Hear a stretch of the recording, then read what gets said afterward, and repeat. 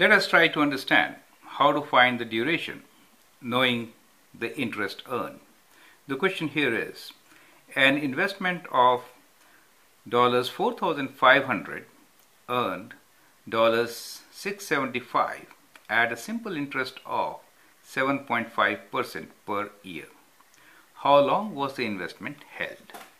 So we know the principal amount is equals to $4,500 and interest earned is $675.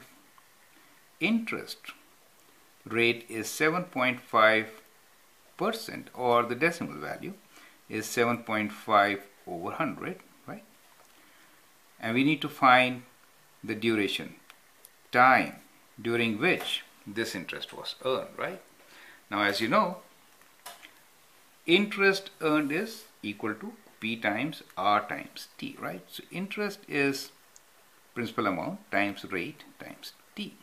Now we need to find what T is, right? So T should be equal to interest earned divided by principal and rate, right? So we know all these values. We can substitute these values and find the answer. So we get time is equals to interest, which is 675. So remember, 675 divided by principal amount of 4,500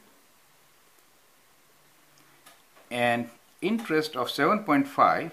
So it is times 7.5 over 100. So we can take it here, right? That's the whole idea.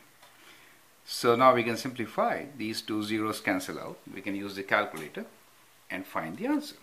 So it is 675 divided by 45 divided by 7.5 is equal to 2.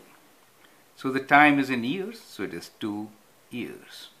So time duration for earning $675 with an investment of $4,500 at an interest rate of simple interest rate of 7.5 is 2 years, right? So the answer is 2 years. So at times we may have to rearrange the formula to get the other values. So that's the whole idea. Thank you and all the best.